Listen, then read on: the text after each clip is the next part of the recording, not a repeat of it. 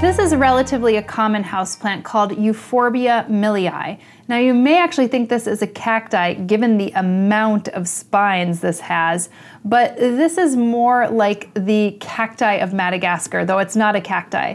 Euphorbia are often equipped with these spines and have very cacti-like conditions, but they aren't considered a cactus. If you even look at these little things that look like flowers, these are actually technically called bracts.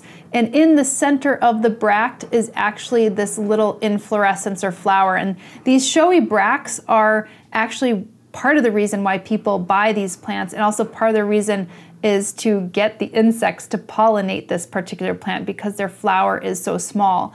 But I have one with red bracts and I have this one with yellow bracts, and I've actually also seen these extremely popular all throughout Asia with different flowery and different colored bracts. Some of them are a little bit bigger than others, and I think that's part of the reason and the draw for people.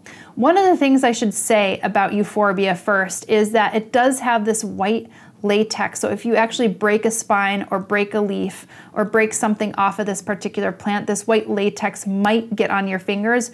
Do not rub your eye with this latex because it can be very damaging and will burn your eye and you will need to go to the hospital. So I wouldn't suggest actually propagating this plant unless you had the right kind of equipment and you were very comfortable around plants. And I mean, I've even talked to professionals who have gotten this in their eye. So I would say if you're a little bit hesitant, you don't want to get poked or prodded with this particular plant, then maybe it's not for you.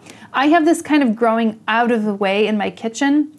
I used to have this growing in my southwest facing window. It would be totally perfectly all right there because these can handle full sun, bright sun, but I'm actually growing in a much more gentler light in a northeast facing window. And what's also great about this is it always looks like it's flowering with the bracts. It's never not in flower. So if you want something with a little bit more color, then this is kind of nice, even though it has all these kind of prickles and everything. So I guess it's kind of like the rose and the thorn, you know, if you will.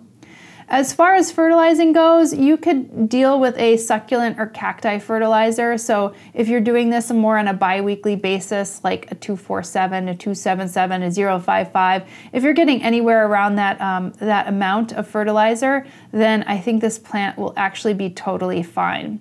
You are going to want to clean it off a little bit. You could see that it does get kind of these dead leaves or kind of retired bracts and inflorescences, and you're going to want to actually, you know, get rid of those and keep it clean and keep it kempt.